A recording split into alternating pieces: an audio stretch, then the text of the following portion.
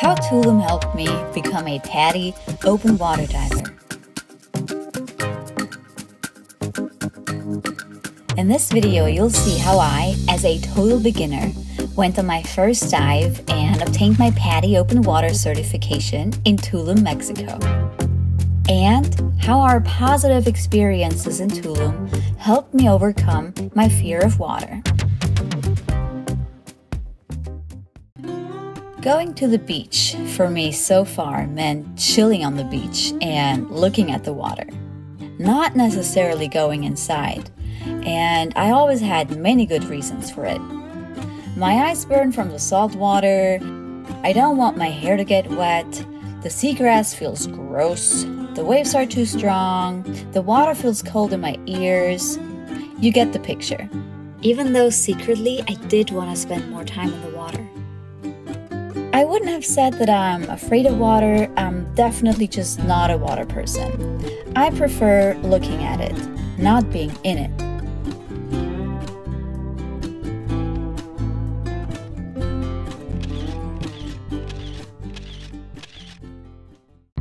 And then came TULUM. TULUM had been our home for a full 2 months, and for very good reason. Besides being home to the Mayan ruins, it's got the best beach we had seen in Mexico so far. The beach is wide and offers lots of fun activities like volleyball, free outdoor gyms, and beach bars with DJs. There's lots of space to hang out and enjoy the turquoise water.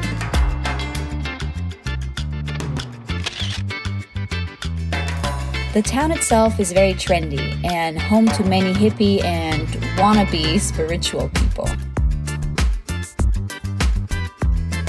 The food trucks were one of my favorite places to hang out and have dinner. They had live music and a great variety of food, and it was just a 2-minute walk away from where we ended up staying.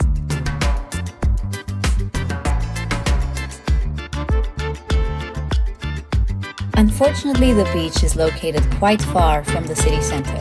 However, that also means that living downtown is more affordable than staying at a hotel by the ocean. And that's what we did. Our new home. We were so lucky to find Patrick, our new host, who rented out amazing vacation homes in midst of palm trees in the center of TULUM. It was a peaceful oasis with a swimming pool deep enough for diving. And little did I know that this would be the beginning of my diving career. Our host Patrick was from Germany and had been living in Mexico for some years. Also, he's an experienced dive master and organized a cave dive for Paul and his friends in the cenote of Dos Ojos. He's your guy if you want to have a tour in the ruins or go on a dive in the cenotes. My first cenote. A cenote is an underwater cave, and the Mayans believed they were sacred windows into the underworld, where gods and spirits would reside. While the guys were on their dive, I went snorkeling. I could see the bottom of the cenote and was impressed by all its spikes and pillars, but that was only fun for about half an hour. I started to think that diving down there would probably be more adventurous than floating at the surface like a dead fish.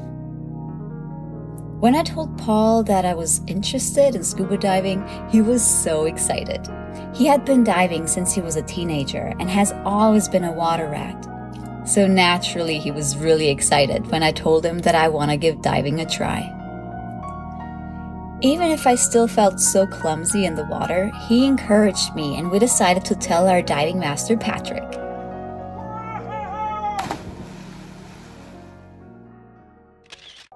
Back at the house, Patrick suggested that I should get my open water diver certification.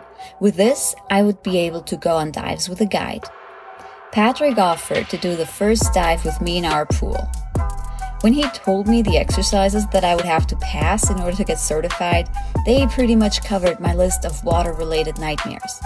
Opening my eyes underwater, diving without a mask, removing the regulator from my mouth, and simulating other deep water emergency horror situations. Ich mach so. Danke. Und die Reaktion? Alles gut, alles gut, alles gut. After 2 hours in the pool and a lot of patience on his side, I managed to overcome the fear of filling my mask with water and losing the regulator. I felt ready for the real dive. Diving in the cenote. The first 2 dives took place at Cenote in Tulum. There are different cenotes, those that are closed and those that are open, meaning these are caves that collapsed in on themselves and are like an open water pool, perfect for your first dive. Paul and some friends joined in on the dive, and it was an amazing experience.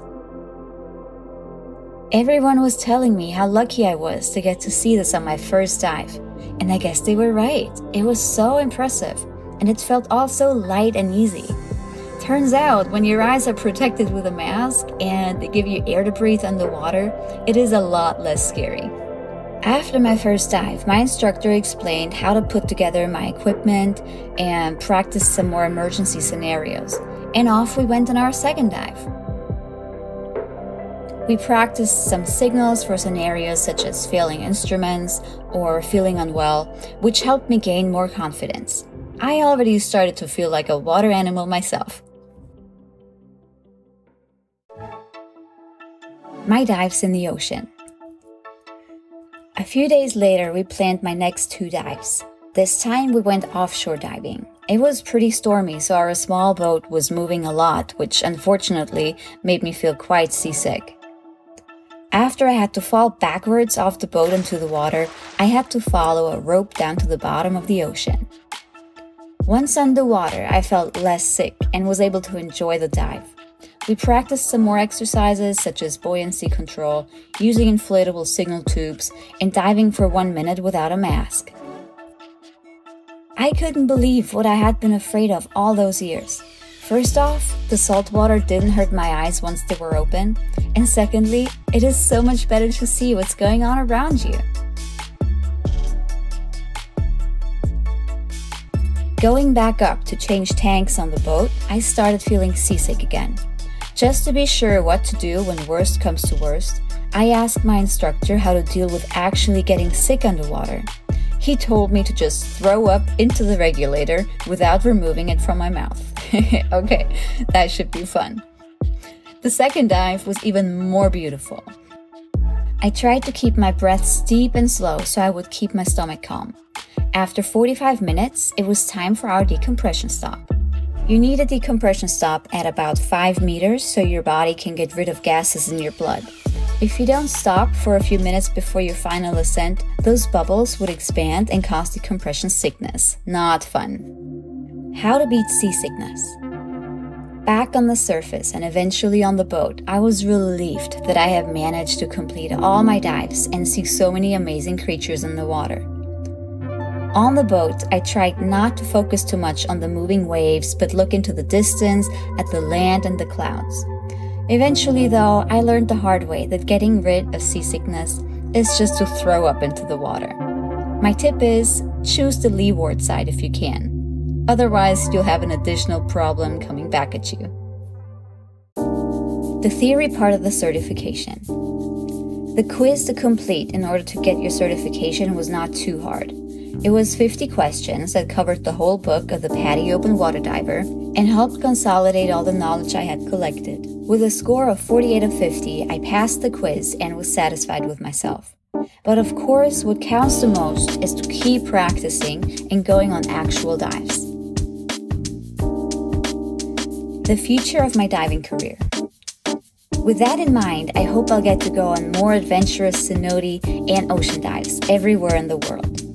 Our next destination, Paraguay, is a landlocked country, but maybe we'll still find a way to go scuba diving in one of their lakes. I was happy how Tulum and the people surrounding me supported my idea of starting my new hobby. I truly had no clue that being underwater could be such an incredible experience. Managing to overcome my fears and gaining trust in myself was one of the best parts of my diving experience.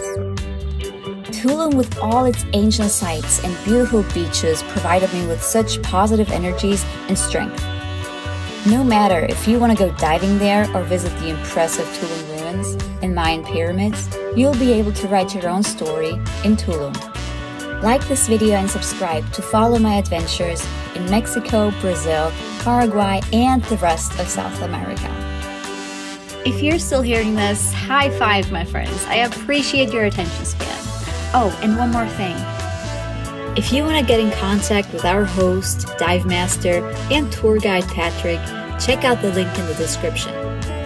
I can't wait to hear from you in the comments, my Facebook or Instagram page. Hasta luego!